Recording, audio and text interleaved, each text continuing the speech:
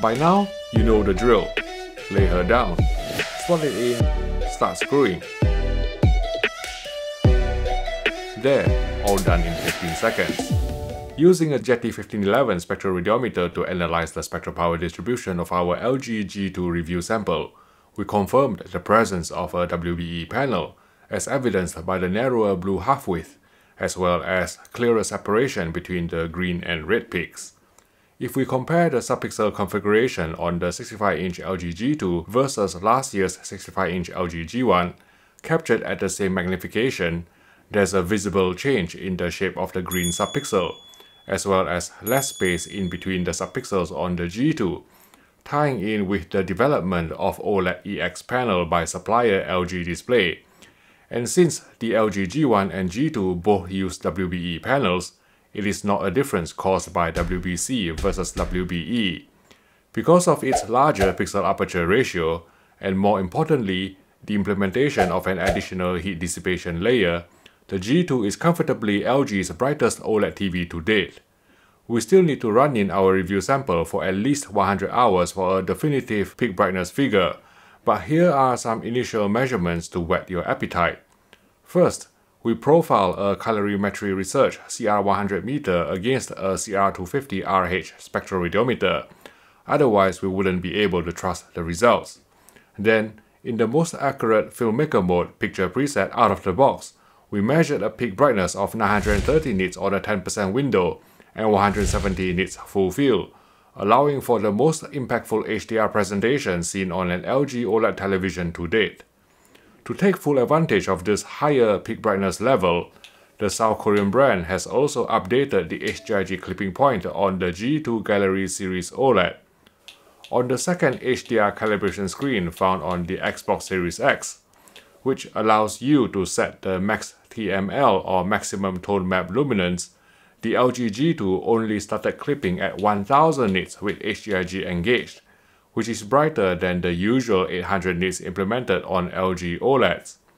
Likewise, the third calibration screen for max FFTML or maximum full frame tone map luminance also clipped at 1000 nits with HDRG enabled on the television.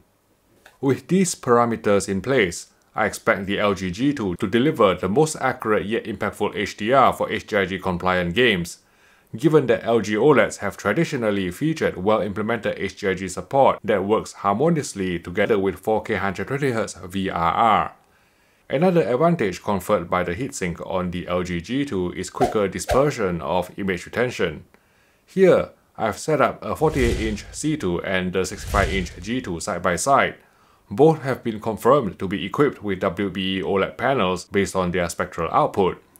After displaying a 10% window in HDR at full blast for 10 seconds, I switched to a full field gray slide, and hopefully you can see that the image retention went away quicker on the LG G2, thanks to its additional heat dissipation layer.